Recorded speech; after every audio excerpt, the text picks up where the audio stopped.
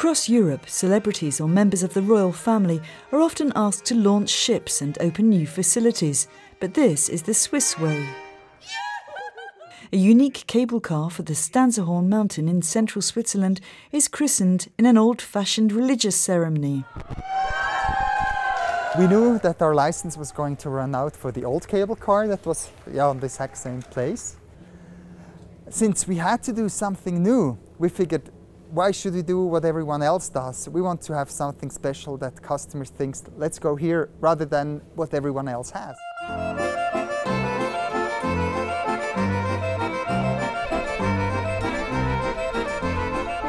You have more and more lakes that pop up that you can see. You have the Vosges Mountains in France, the Black Forest in Germany that pops up. Of course, the city of Lucerne. It's a real experience to travel up here with a cabriolet.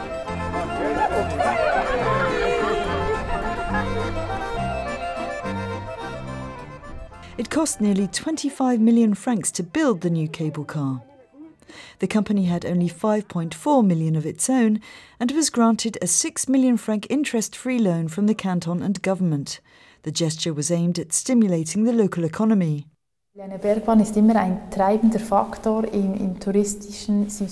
Cable cars are a driving factor in the tourism system. The Federation and Canton decided to lend money for the project for the sake of regional development. Tourism is an important branch of the local economy and helps to guarantee jobs for the local people. Pilatus is the big local competitor of the Stanserhorn.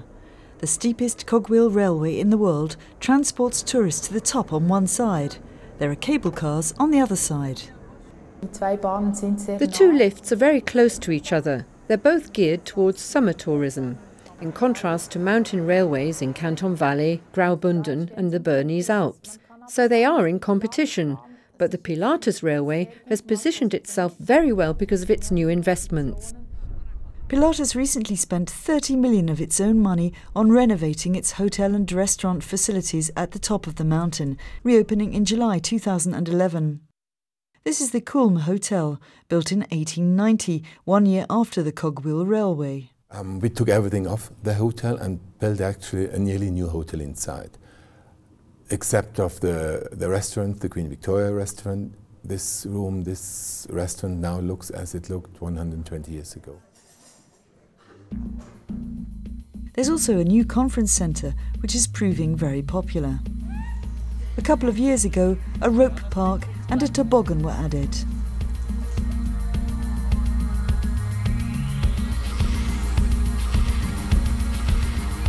These high-octane sports are a world apart from the Stanserhorn's attractions, a revolving restaurant, and mountain rangers who can take you on a free nature walk.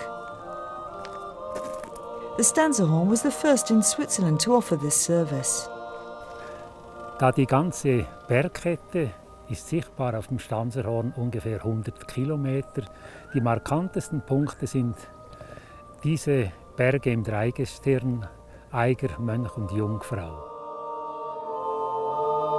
You have to be hosts, friendly hosts, and quality is a major goal that we have to follow. And then people will feel comfortable, they will come back, they will be repeaters. So that's very, very important. And then you have to look after your infrastructure. You could save money for a few years and not invest in keep that up to date. But sooner or later, the investment will be too big. With its friendly approach and new investments, could the Cabrio snatch clients from Pilatus? It's good that they are building a new cabin. For us, it's something we have to think about because we are renewing our big cabin in 2014 and we are now thinking about what we will offer. We will see what they are doing and then we will do something else, something better.